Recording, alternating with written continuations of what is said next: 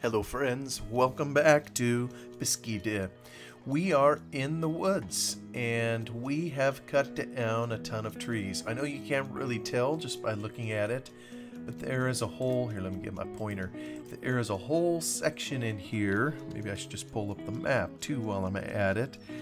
Kind of this whole area that's bound by the road and the railroad tracks. We have cut down every single tree over in here except these two right here.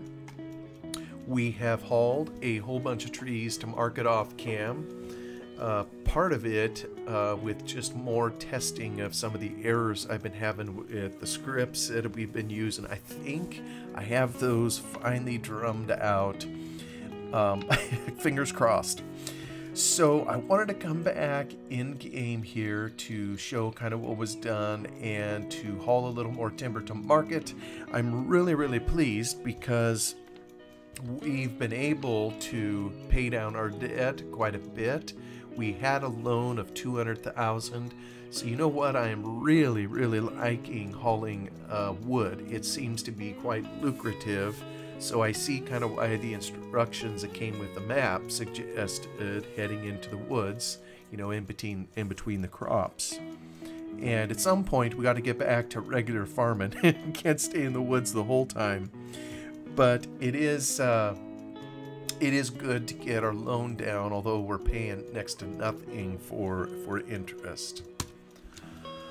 So that is helpful. Actually, I could pay even a little bit more off. But you know, I started, as I've been testing things, as I've been hauling them to market, you may remember that over at the sawmill there is an output for wood chips.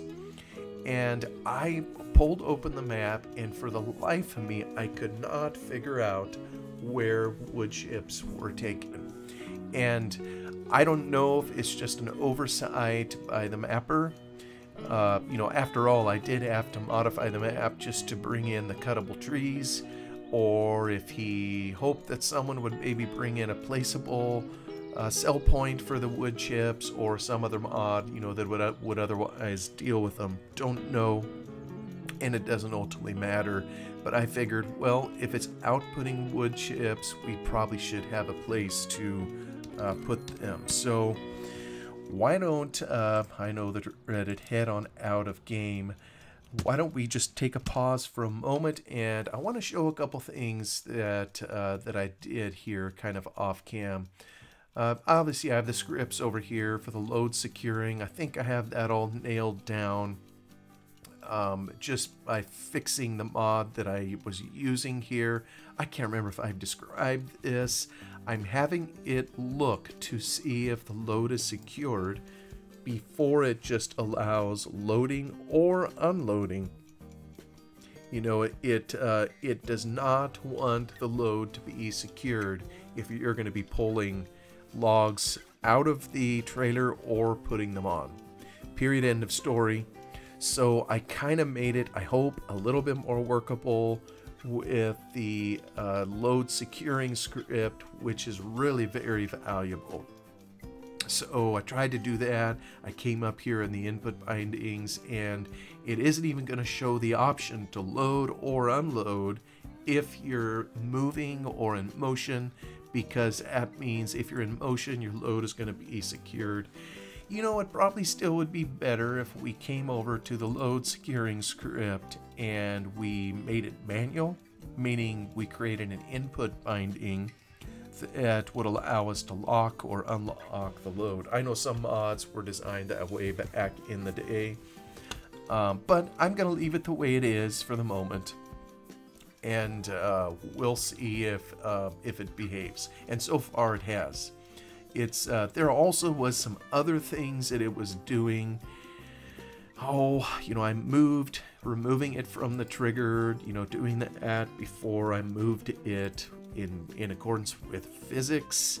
That was something I was looking at. I was checking the table, like this is in the case of unloading, the table for the secured load. And because when you secure the logs, it is in a table, and I figured, well, let's make sure it's removed from the table if it finds it in there before you just throw it off to the side. So I did everything I could, or at least that I could think of, to make sure we ran into as few conflicts, as we could. Anyway, that's kind of unloading still in this bale attacher script that we modified to handle the logs. Another thing I was getting weary of is the chainsaw. And by the way, I am not knocking the mod. I mean, this is still an outstanding mod. When you see all the work that they put into here, I mean, just for example, this chainsaw, this Lua file, this is just to run the saw. It's almost 800 lines of code. So just an amazing amount of work. And by the way, I can't remember if I mentioned this before. When you look up here at who authored it, I know Raftnix, I know that's a common name I've seen. He's a popular Lua scripter, or was. I don't know if he's still in it. And Fructor, this fella went on to work at Giants. His name was Emil. And those that have done Lua scripting or have gone to the Giants Developer Network have encountered Emil on there. He was the one that would come on there to answer questions of modders and what have you. But anyway, his modding name, and probably how he caught the attention of the Giants, was Fructor. But just 800 lines of code just to run the chainsaw. So just an amazing amount of work. I'm definitely not intending to knock it in the slightest. But one of the things I was growing a little weary of was having to refill my saw after cutting down and limbing and bucking logs for probably 4 trees. That's all I could do. And you know what? That's probably more than you could do in real life, with 1 tank of gas. It would, depending on the size of the tree, you might go through, matter of fact, I know you'll go through multiple tanks of gas with a chainsaw trying to get everything cut up. But hey, this is a game. So here's what I changed in it, or I changed it here in the Lua file, and then I also changed it in the XML file. I first changed it here. This was 0.005 was the usage. And then I figured, well, if I'm going to make the usage take less, then I want to make it cost more. So I divided it by 10 here. I multiplied it by 10 to kind of keep us in parity. But as it turns out, that tiny tweak of the code made no difference. This is a utils get no nil, meaning it's looking in the XML file for a value for usage. And if it doesn't find it, it'll give it the value here. Well, as it turns out, it's definitely over here. Capacity of the tank was only 0.8. 0.8 liters is probably pretty accurate. When I think about the chainsaw I've typically used here around my home, 0.8 liters is probably spot on. But I didn't want to have to stop cutting just to go refill the saw, so I gave it a tank capacity of 5 liters. There is no way that we would have a chainsaw that large.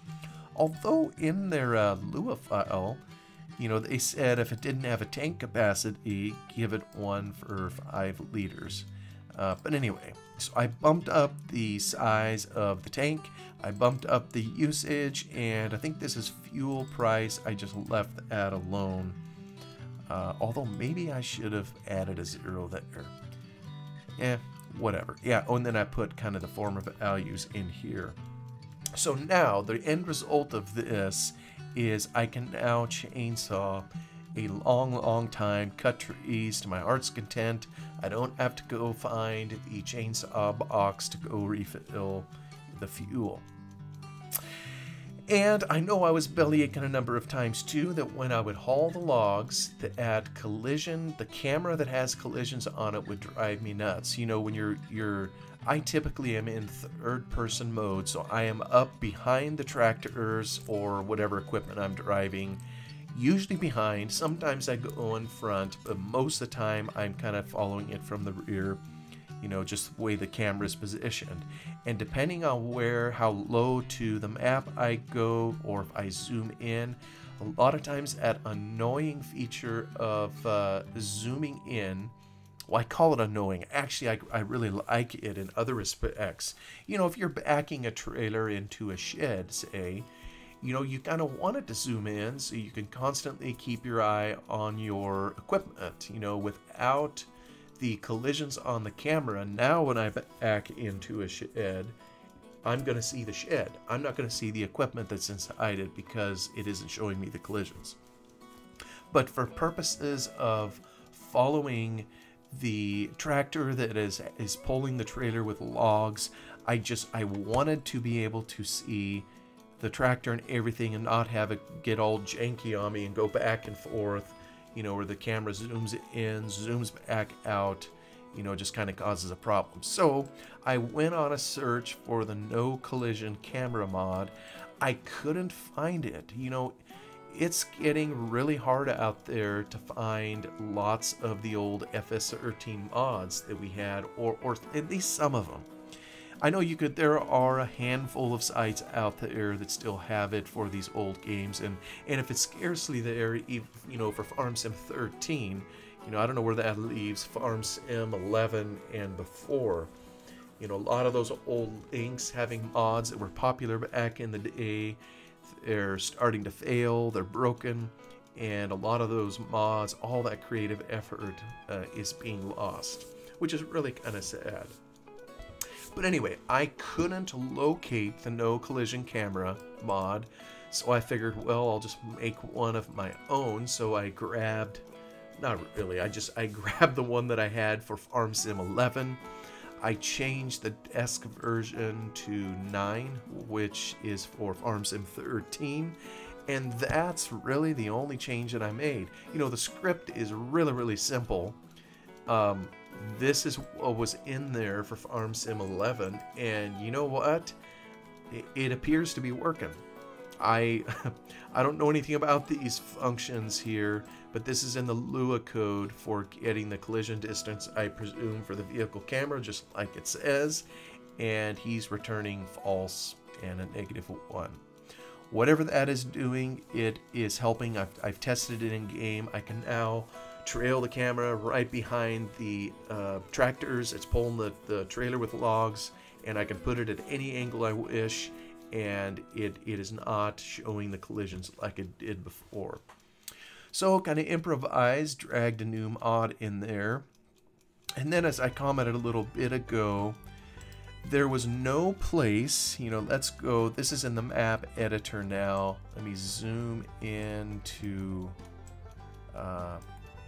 right over here. This is where we've been taking the logs. This is a sawmill, and of course the logs go in right at this area here. Little conveyor belt carries them in, and right in here somewhere inside the building is a sell trigger for the logs. You know, eventually when they get in there, they get sold, and of course we make money. But at the same time, outside of the sawmill, there is a pile accumulating here of sawdust. Or rather, wood chips. Let me see if I can find it here. Yes, cell trigger is for the logs. That's on the inside of the building. Let me see. Is this a tip trigger? Yeah, okay, it's highlighting it here. And yeah, so it's coming out this conveyor belt. There's probably some particle animation, but it's accumulating a pile. And so we can pick it up here, and it's going to pump out wood chip. But like I say, I couldn't find anywhere in the map, not in the surrounding area. I searched high and low. I opened the map i3D file in a text editor, and I did a search for wood chip. And you know what? The only place that I found wood chip was right here. So this is kind of, you know, maybe you don't make nothing on wood chips. I don't know how this will be. I don't know if it's an oversight by the mapper. I just don't know. But suffice it to say, there is nowhere, no place where we could take wood chips. Now the trouble is with a map like Beskidy, there is no flat surface anywhere, and the map author is so jam-packed it with loads of detail. And you know, some map authors will leave flat areas in the map in various places where the player can put down what are called placeables, you know, to add a factory or some type of mod to the map. Well, there aren't any areas to cleanly do this. I mean, okay, maybe you could put a placeable here if it would let you, and it probably see these are all 3D objects down here, so probably wouldn't even let you. But if we got rid of the road, okay, there'd be a flat area. But you know what? This is the parking lot for the church. You know, you can't really just remove it from here without changing the ambiance, you know, that the map author intended for this particular area. And so, and okay, so maybe you say put it in a field, but every single one of these fields has some kind of slope on it, which is really cool. I love it because I enjoy doing hillside agriculture. But again, it means that if you try to put a placeable on the slope, you're going to have one end of the placeable touching and the other end is going to be high and dry, kind of up in the air, and it's going to just look strange.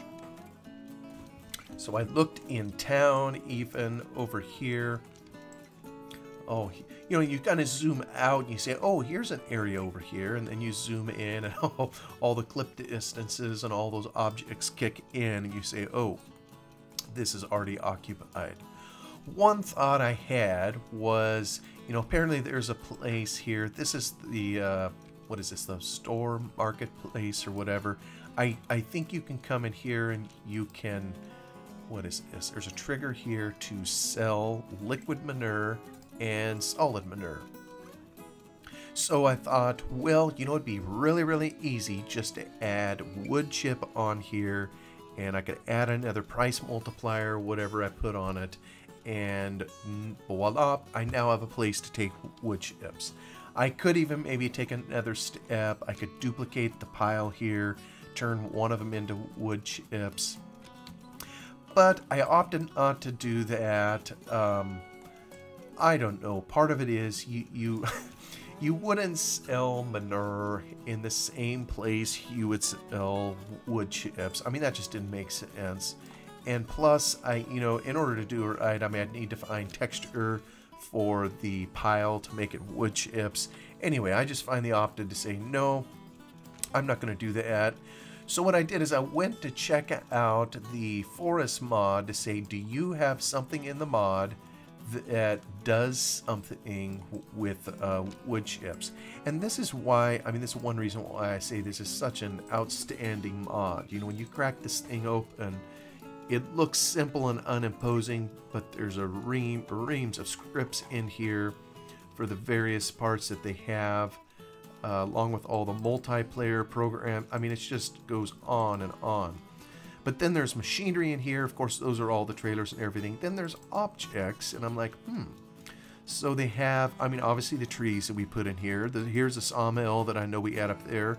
There's a wood chip storage. Well, I don't really want to put it in a storage. I want to sell them.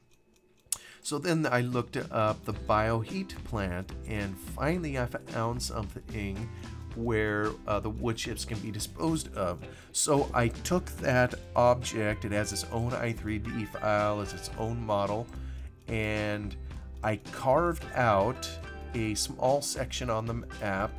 You know, this is the store where you buy things, and this was kind of just an open hillside, and I just kind of carved out a little spot and put it right here.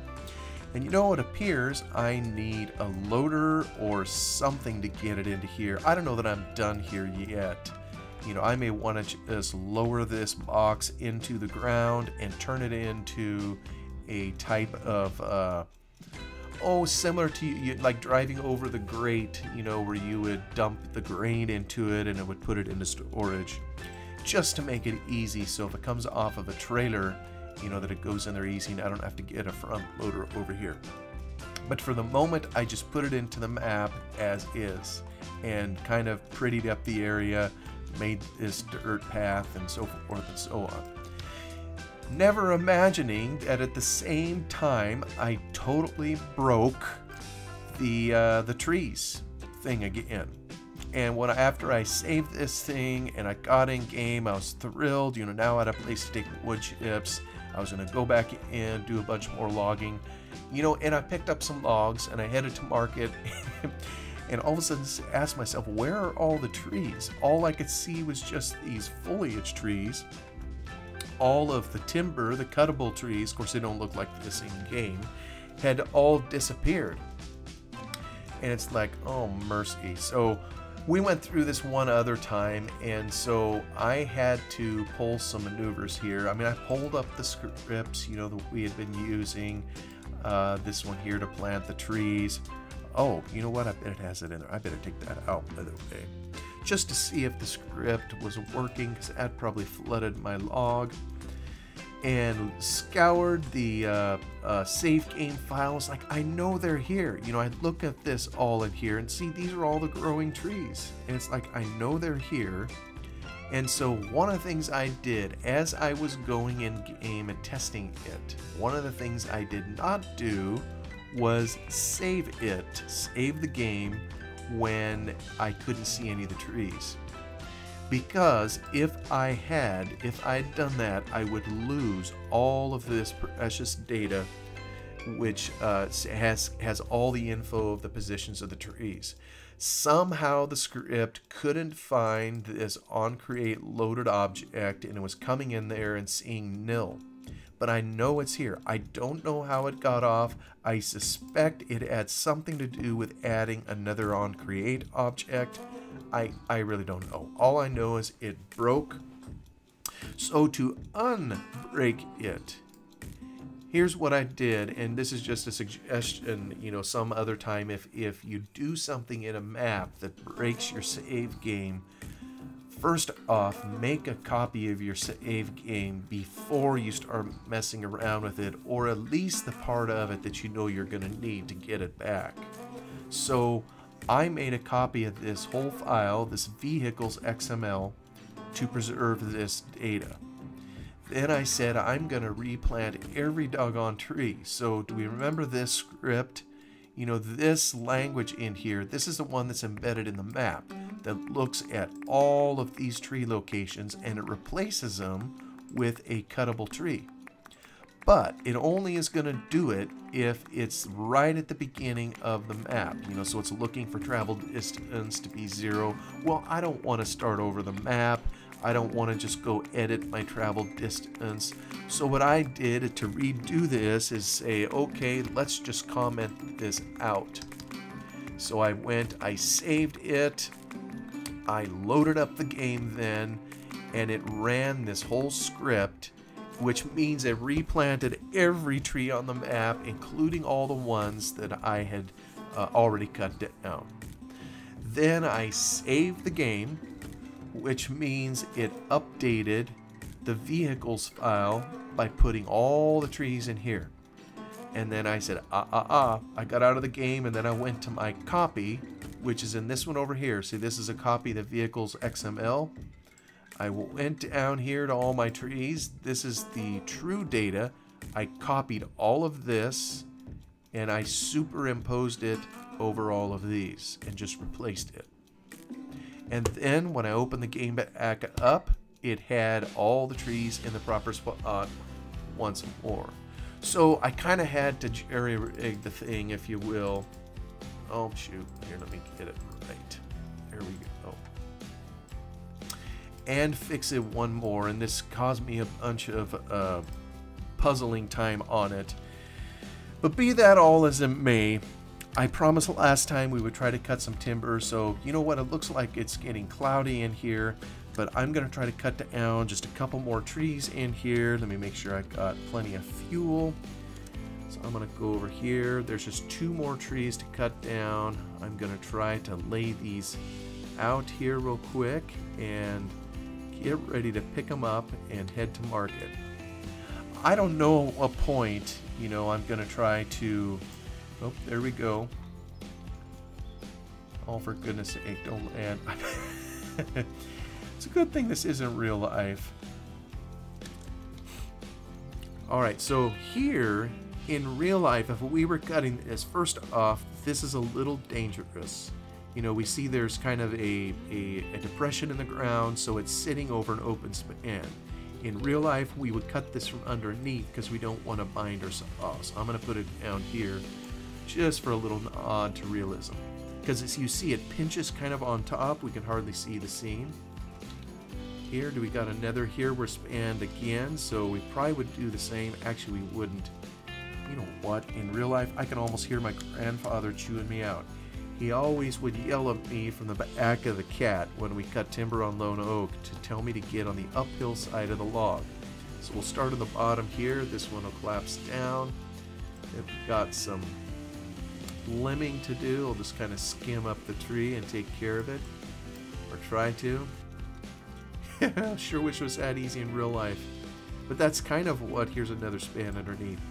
In real life, that's kind of what we would walk up the tree, typically walk on it until we couldn't walk on the trunk anymore, cutting limbs, you know, kind of as we went through it. Alright, I think that is that tree. Let's try to take down this one. I'm just going to try to aim for the open spot over there. Just a brilliant mod. Of course, in real life, we would never cut it quite like this at the butt of the tree. We would typically notch it. We would make a face and notch it. You see, we also above. Oh, yeah, we got another one. This one here, you might do a little from the front, a little from the bottom. It isn't a huge dip. Alright, it's moving a little bit. I hear a train going by up there. Just gonna skim up the tree, take care of this. Alright, we got it. Oh, this one is definitely spanning over a gap, so we'll cut from the bottom. And you can see the reason we cut from the bottom. Oh, I can't kneel down. I'll do the best I can to get underneath, but it's not letting me kneel down. But the reason we don't cut from the top in these cases is it would pinch the saw blade and trap our saw. And this one's laying flat, so we can get away with cutting from the top. Most of them we would cut from the top. Alright, and that takes care of the last two trees to cut in this area. Like I say, most of the rest in this small section are already cut. We'll go deposit our saw over here in the thing. Let's fill it up with gas real quick, if I can do that.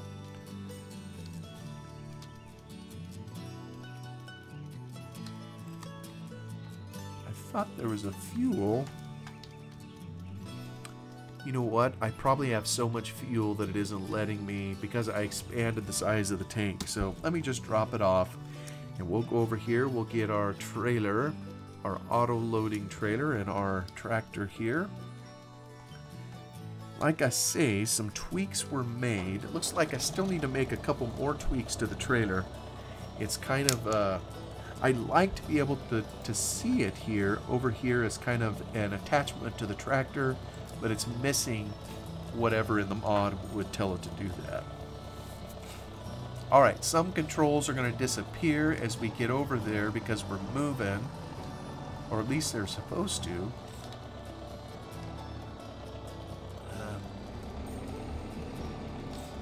I don't remember how fast we can move without, let me just get right here. I've also been trying to stay at a stop before I load logs. So there we got some in there. I turned off the loading. Sorry, I'll drive right through a tree here. Let me get the rest of the pieces. Get those two logs on there. And I've been trying to keep it to just 2 logs per load. I can maybe haul a little bit more, but I don't know what the weight limit of this particular tractor would be. I'm just trying to be a little bit realistic. But see how I can go behind the tractor now and it doesn't zoom me in or zoom me back. So let me load these over here and grab those. Alright, turn it off. Get up here, take these 2 trunks.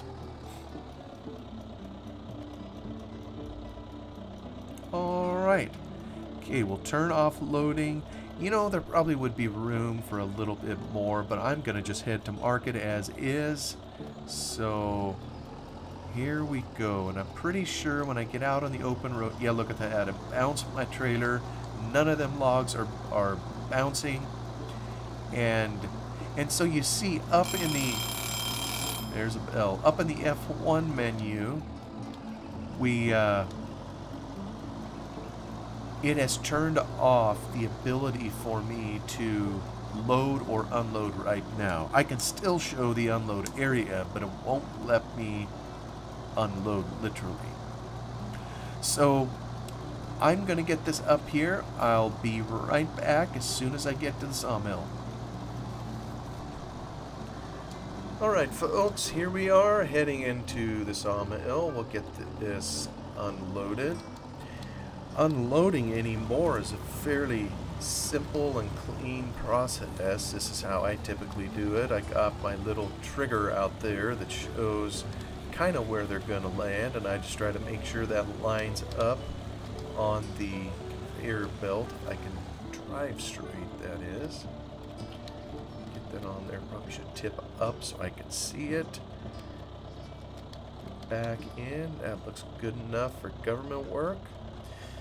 And now that we are stopped, we have the ability to unload logs. So here we go. We'll send a few off. Try not to send too many all at once, because I don't want them to fall off the conveyor the opposite direction. And as you can see, our cash down there is going up, 25,000. It'll continue going up so we sell stuff off. Those are the last ones. And they go. Alright, close to 30,000. Now, I'm pretty sure we came here before. I just wanted to show one more time the pile of sawdust that is accumulating, or wood chips rather, that is kind of over here on this end. Oh, well, yeah. We had a pile of sawdust.